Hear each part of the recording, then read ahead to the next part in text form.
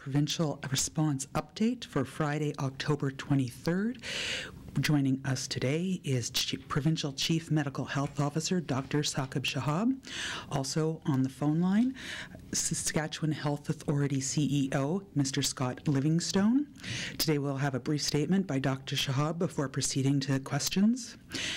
Just a reminder that in accordance with spokesperson guidance during the election writ period, the Chief Medical Health Officer and the Saskatchewan Health Authority will provide only technical or factual information and will not participate in debate of programs, policy rationale, or defensive programs as promoted during the course of the election.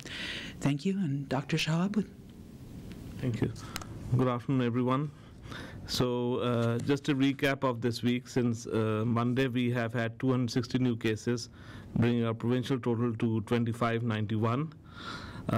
And we have 511 active cases now in the province and 92 recoveries this week. And certainly it's been a week where our case numbers have continued to show a slightly upward trend, which we need to monitor very closely. Our hospitalizations also are slowly trending upwards, with 20 cases now in hospital, including 4 in ICU. And if we look at our average case rates over a week period, we have gone up from 2.8 new cases a day on average per 100,000 to 4.2 new cases a day per 100,000 this week. And that translates to a 7-day average for new cases from 34 new cases a week the week before to 46 new cases this current week. And as I said before, because our case numbers fluctuate, 30, 40, 50, 60, I like to look at the average over the past week because that really evens out the day-to-day fluctuations. Our provincial sources of transmission also tend to differ based on where you live, urban versus rural. In urban areas, of course, we have seen large transmission events linked to nightclubs and fitness facilities. In rural settings, the clusters tend to be due to private social gatherings, weddings, gatherings in the home, house parties, and also in some cases, as we've seen from the PA exposure and from the Saskatoon exposures, bars and nightclubs, that they also can be people visiting urban areas, obviously, at different venues, and then taking COVID back to many rural communities as well. And in all cases, this increase in local community transmission is then also spilling out into workplace settings. And this really is a reminder for all of us to, make sure that we are practicing best practices at all time. As we look at the last 9 months, while our case numbers have gone up and down, we know that this is not going to go away, and we need to live with, preventing COVID cases surging, tolerating a higher case number than we have had in the past, but also doing the best we can to make sure that our workplaces, schools, businesses, recreational facilities, as much as we can, remain open. And for that, we need to obviously practice, staying home if you're unwell, hand washing, maintaining physical distance, mask use where required. The other thing is that we need to obviously make sure that what is happening in our local area, and then sometimes that's a reminder for us to take precautions, especially if cases are surging in parts of the province where we are, and on our dashboard you can look at the active case number by geography. But because we have community transmission now throughout the province, the basic principles remain the same. Really, just because your own part of Saskatchewan doesn't have a high active case rate doesn't mean that we should lag on some of those preventive measures that are so important.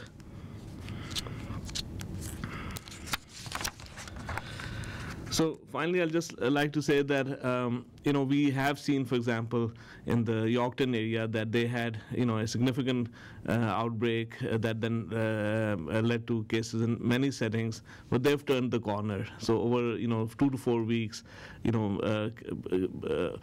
people who are symptomatic, isolating, getting tested, having a list of close contacts ready to give to public health following up very quickly with close contacts who are isolated, so that in case close contacts became symptomatic, and a significant proportion do, they were already isolated, so that really breaks the chain of transmission. So while Yorkton had quite a high active case rate 2 to 4 weeks ago, they're seeing a declining active case rate, so they're getting over their initial several outbreaks that they had. And this is again what we hope will happen now in PA, Saskatoon, Regina, which have seen an increase in case numbers, but with people staying home when they're sick, seeking testing if they're symptomatic, having a list if they test positive COVID, having a list to quickly hand over to public health when public health contacts them, and then cases and contacts complying with public health direction to stay home for the 14-day period. I think these are going to be essential measures beyond the overall general measures we should all follow to make sure that our case numbers remain low. On another positive note, so far less than 5% of new cases cannot identify a source of transmission. So while our rising case numbers are concerning, we still can, in the vast majority of cases, identify links to a known transmission event, whether it's a bar, a gym, or a gathering that happened. So that is very important, that we can identify sources of transmission and cases and contacts quickly. But that's another number that we will be monitoring, that what is the percentage of cases that cannot identify a source of exposure. Thank you. Thank you, Dr. Shahab. We'll now take about 30 minutes of questions. All of our callers are, well, all the people who have called in are questions today. Moderator, can we take the first call, please? Yes, we have Guy Quinnell from CBC. Hi, thanks for your time today. Dr. Shahab, you mentioned some of the bigger picture stats. We've seen double-digit case increases for 2 weeks now. Our active cases, as you pointed out, are the highest they've ever been. You haven't announced any major new measures since after the Thanksgiving long weekend, when you reduced the private indoor gathering cap to 15. And at each of these news conferences, you've reiterated time and time again that people have to follow the existing rules. But given the community spread that you've noted today, that doesn't seem to be working, just telling people to follow the existing rules. So what new measures will you, as our Chief Medical Health Officer, undertake to stop this concerning spread of COVID-19 throughout our province? Yeah. So a couple of things. One is, of course, we have been following the trend not just in Saskatchewan and local communities in Saskatchewan, but in other parts of Canada, and also monitoring what measures have been taken and what their impact is. So at this point, obviously, our case numbers on a daily basis are trending upwards, and our case numbers per 100,000 are trending upwards as well. But we are obviously also looking at the settings for transmission, and like you said, we reduced indoor gatherings in homes to 15. We think that will have a moderating effect. We did see a bit of an increase that was linked to Thanksgiving, not too much, but we did see a definite signal. And that's a reminder for all of us, while Thanksgiving was a weekend where people would have been more likely to get together, as we move forwards, we really have to be cautious about any event. And, where you can have a smaller event rather than larger event, whether it's a birthday or a wedding, and defer that major celebration to maybe a few months into the future. I think that's really important. I have had situations where I wanted to go to a funeral of dear friends that I have lost, that many of us have lost, but I stayed away and grieved virtually to enable close family members to grieve safely. And I think we have a knee-jerk reaction to really rush towards celebrations or when there's a death, but I think we all need to moderate this, and we need to space things out, slow things down. And secondly, whereas there's been some sectors that have been impacted, 2 outbreaks linked to gyms, 2 outbreaks linked to bars and nightclubs, I think we also need to avoid a knee-jerk reaction against entire sectors. Obviously, where there's a non-compliance with guidelines that results in some follow-up warning letters or tickets. But even when all guidelines being followed, I think public health inspectors and medical health officers are reviewing the guidelines, working with business owners. Everyone wants to prevent large outbreaks, but at the same time, we can't prevent small transmission events. We already know this as we reopened.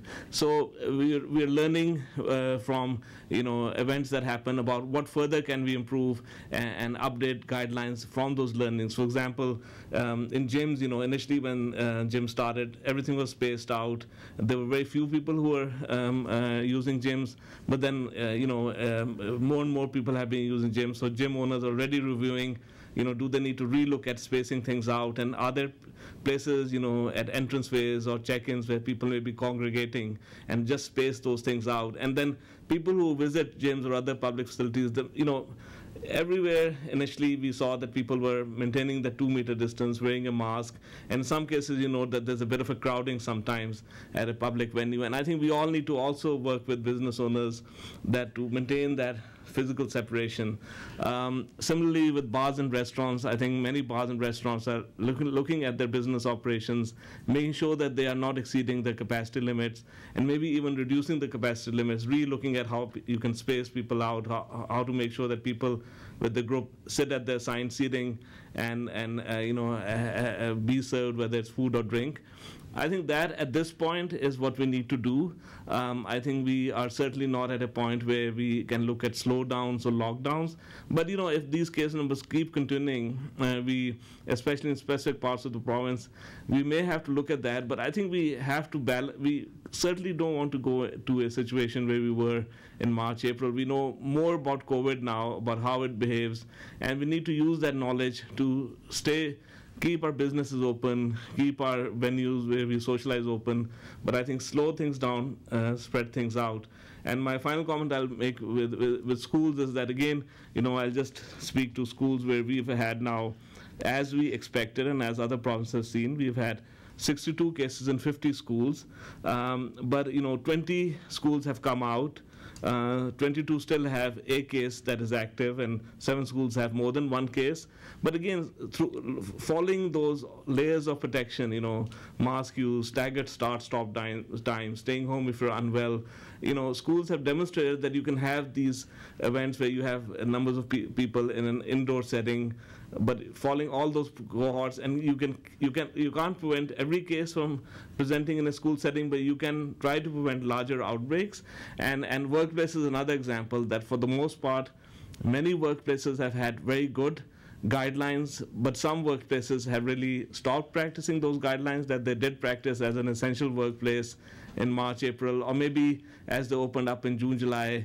A public-facing workplace had guidelines that they had to follow, but an office area, which private or public, which wasn't really open to the public, maybe didn't really think through that. And now that workplaces have had cases or clusters, they're also now having to rethink their operating procedures. That, okay, how do you maintain that physical distancing at work? How do you make sure that employees at work are not part of your bubble? And if there are areas where you can't maintain that physical distance, corridors, washrooms, elevators, stairwells, mask use is an important layer in those settings as well. Thank you. Follow-up, Guy? Yeah, I'm just hoping you can answer more succinctly, although I do appreciate all that detail. My next question, which is, you've said that 60 or more cases could trigger new measures or more restrictions, and we've had 2 days this week, one day 66, and just yesterday 60 new cases that meet that threshold. So given that, why won't you put in place any new measures to help curb the spread of COVID in this province? So our average case per 100,000 right now is 4.2. That's gone up from 2.8 per 100,000 2 weeks ago. And we have already actually put in the gathering limit for households down to 15.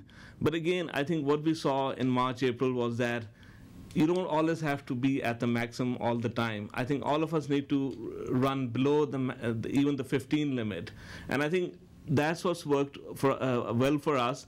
But certainly if there continues to be increased case numbers, we will have to look at further specific measures, which may be sector specific if that's a problematic area in certain sectors. But again, I think at this point, our case numbers are such that we really need to bring this down as a collective effort. And we all know that if we went into total lockdown, case numbers would go down. We all know that from March, April. But there's a tremendous cost to that in terms of mental health, economic impact, livelihoods, all kinds of, and that's where we don't want to go. And also, we can see that many other jurisdictions really don't want to go there. Obviously, if it comes to that, that is always an option, but that should not be the first option. Thank you. Moderator, next caller, please. We have Zach Becerra from the Star Phoenix. Good afternoon, Dr. Shahab, and thank you as always for your time. Today it was reported that there have been 37 cases so far linked to a single nightclub venue in Saskatoon. I'm aware of 2 nightclubs where outbreaks have been declared. Can you say which venue has had these cases linked to it? Well, my understanding is most of the recent cases are linked to the second event, the second bar. But we have to remember that cases do accumulate from. So I can't separate the number out exactly to the first venue and the second venue, because you can see secondary and tertiary cases for a long period of time. And from the PA event, already we are seeing now third generation, fourth generation transmission. But at this point, most of the cases are from the second venue. Follow up, Zach? Yes, thank you. I'm aware that many of these bars and restaurants often share a pool of staff. They may also have common patrons, people who go to more than one bar on a given night. Are we aware of any incidents where cases at bars and restaurants in places like Saskatoon are interconnected? Is there a concern there? We are not aware, but I think we in Canada and most parts of North America and Western Europe are hampered because we don't have mandatory tracking apps. In Southeast Asian countries, they have seen that a single person who can go bar hopping can expose dozens of people. And unfortunately, we are not able to use that. That, in my view, everyone should have the COVID app. It's available, downloaded and active, and that will enable us to answer exactly what you have said. But at this point, obviously, if a person has gone to more than one venue, then we do give a public service announcement that lists all the venues.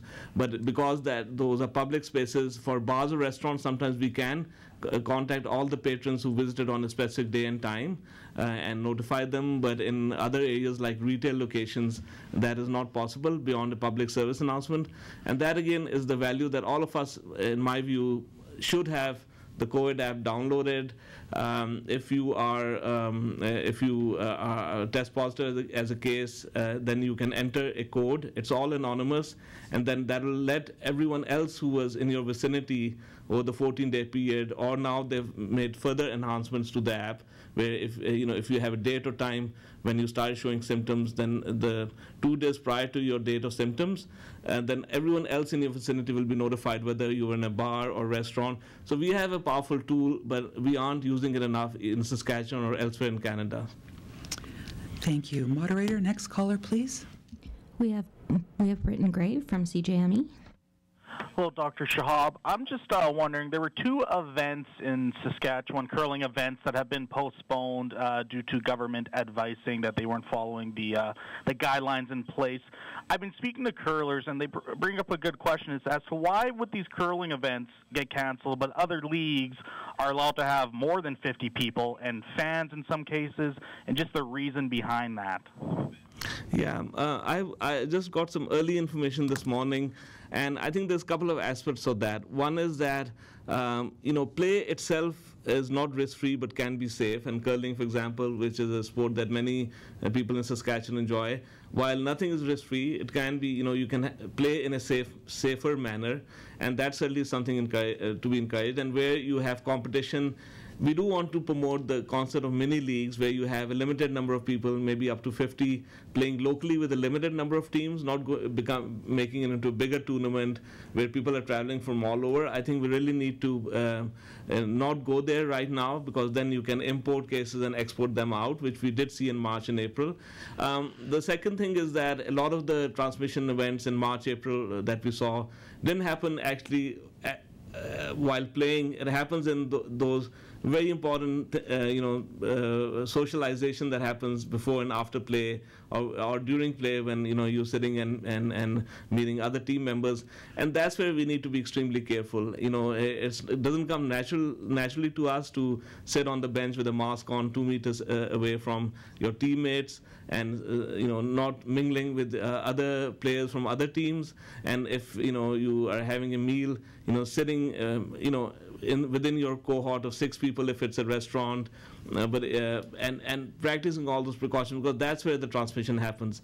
And same for spectators, where spectator limits are allowed to a certain level, we have to maintain that physical distancing. I think that is going to be so important to allow us to enjoy sports activities, going to a bar or restaurant, and not having mass transmission events. We will always see small transmission events or clusters, but we really need to all work together to not have those super spreader events. Thank you. Dr. Britton, a follow-up? Yeah, I guess my question is, why are there these sort of inconsistencies when it comes to these different rules for different sports? While curling might have had their event canceled because they were over 50 people, but hockey leagues are going to get up to maybe over 100 people in these mini leagues and such, according to some guidelines, if that's the case. So what's going on with these inconsistencies in regards to these different things? Yeah, I think most leagues are being asked to stick to the mini league formula. Some hockey leagues that are more professional have been given a staged approach, but nothing is set in stone. If case numbers rise, that will be revised, both for players and spectators. Because again, the risk is transmission to between teams and to households where players reside, and then further into communities all over Saskatchewan. So nothing is set in stone, and all these future plans for playing in certain sports, like at a professional level for hockey, bigger teams, all of that may have to be revised if our case numbers continue to rise. Thank you. Dr. Moderator, next caller, please. We have Remy Authier from Radio Canada. Hi, Dr. Shahab. I was wondering if you are aware of the existence of a Facebook group called No Mask Saskatchewan. We've seen in Quebec, at the very least, some anti-mask group grow, and it seems the authorities are concerned in Quebec as we see cases grow where they are particularly active, these groups. Are you aware of the existence of this group, and are you worried about it?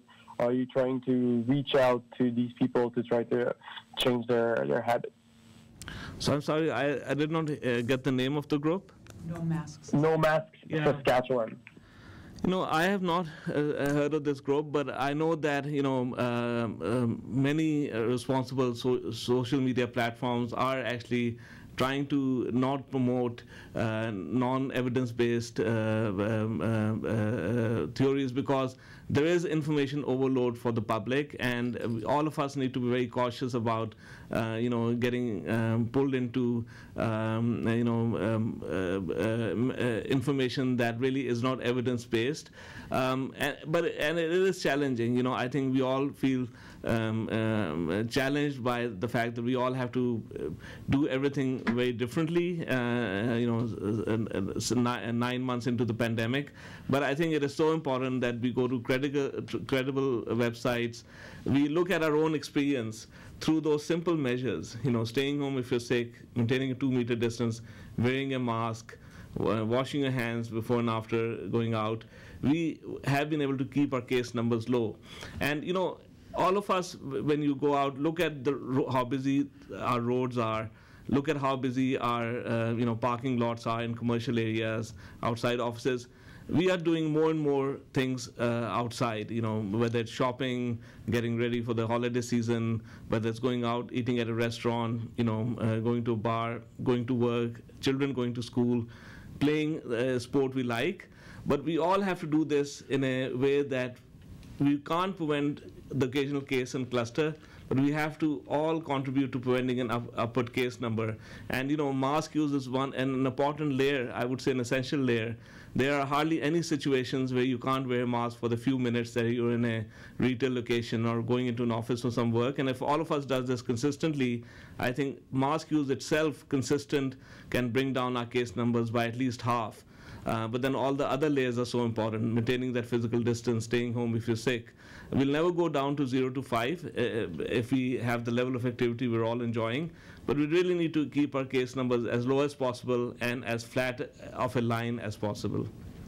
Thank you. Dr. Remy, do you have a follow-up? No, I'm good, thanks. All right. I believe we have one more caller. Moderator? Where is he? Moderator, do we have another caller on the line? Yes, we have Nathaniel Dove with Global News.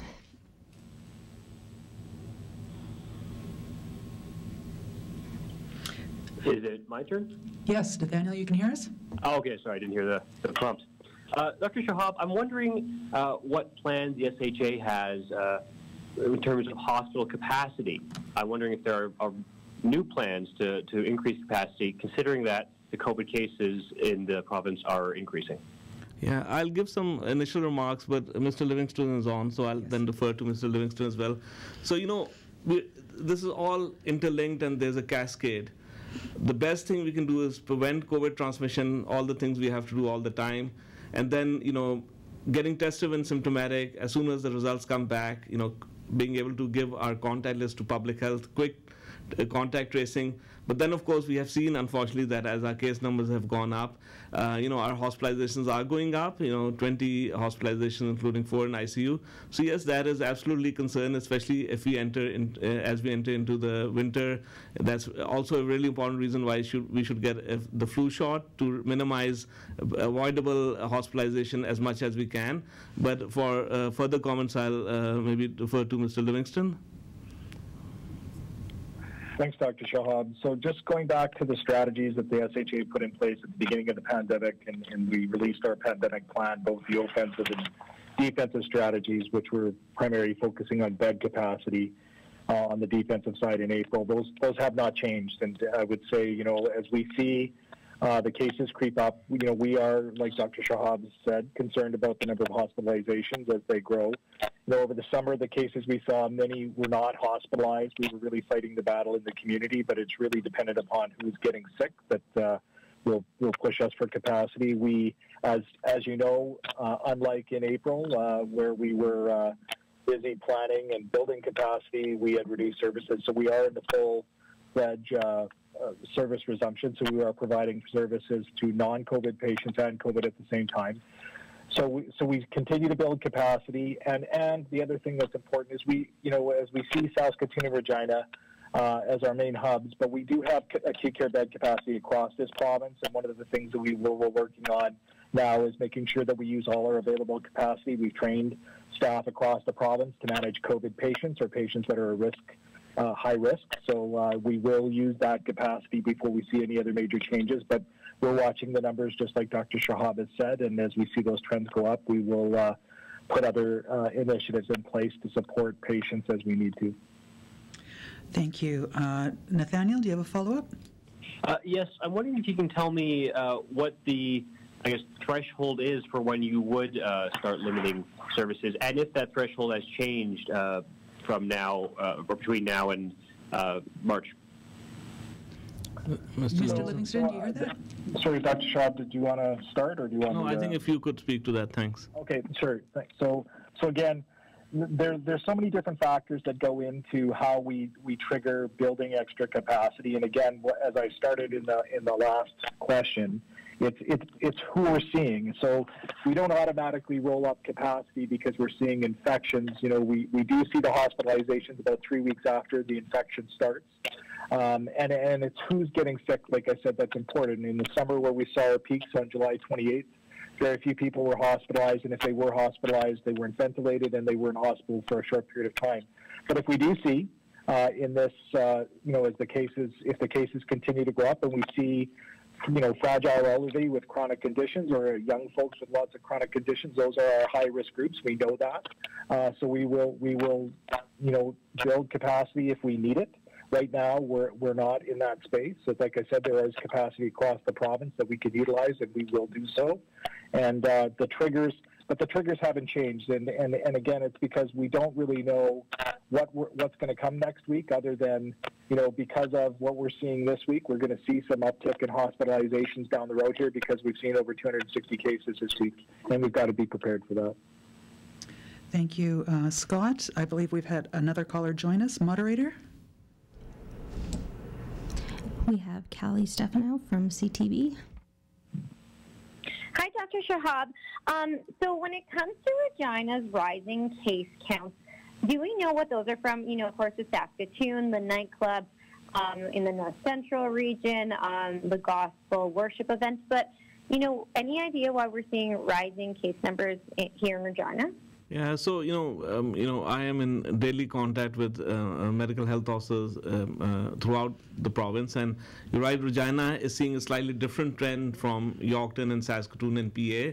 No, as far as I'm aware, no single mass gathering event, but just a consistent increase in transmission, signifying higher risk of community transmission, and the exposures are due to international travel, interprovincial travel, and then secondary exposures in household and work settings. So it's all of these small transmission events that all add up. Now, on a positive note, I think Regina Public Health has been working very actively, and they have very few cases where they can't identify the source of exposure, whether it's international travel or interprovincial travel. So that's the good news. But obviously, for all the reasons we discussed above, because we are out and about more, we're all going to work, there is a gradual increase in transmission. And again, here, it's not linked to a particular sector, but we all need to revisit, how do we go shopping? How do we go to a restaurant or a bar? How is our workplace set up? Does it minimize any transmission to each other? And I think that's what all of us need to look at all over Saskatchewan, and certainly that's the situation in Regina at this time.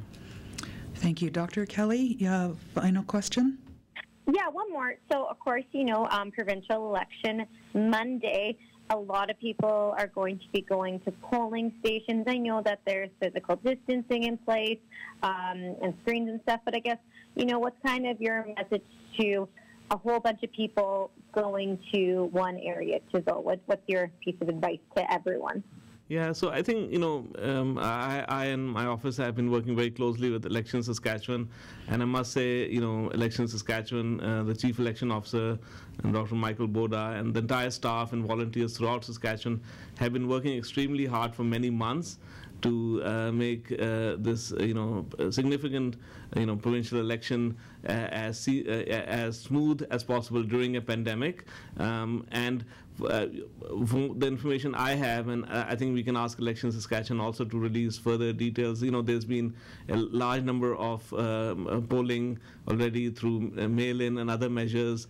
There's, advanced ballots are continuing this week. So I think they have advised that, don't just leave it to Monday. Come earlier in the day, don't everyone come after work, for example, and using all these measures to space things out. And from what I've heard, things are working very smoothly. They have set up excellent processes, but we all need to then abide by them. We all need to, not go and vote if we are unwell, and if people were unwell and were able to, they have arranged for alternate processes for polling. But we shouldn't go to poll if you're unwell, absolutely. When we go, wear a mask, maintain your physical distance, follow all the guidelines. I think that is going to be really important to keep all of us safe. Thank you very much, Dr. Shahab. Thank you very much, Scott Livingstone. That concludes our COVID update for today. Thank you very much. Everybody have a good weekend.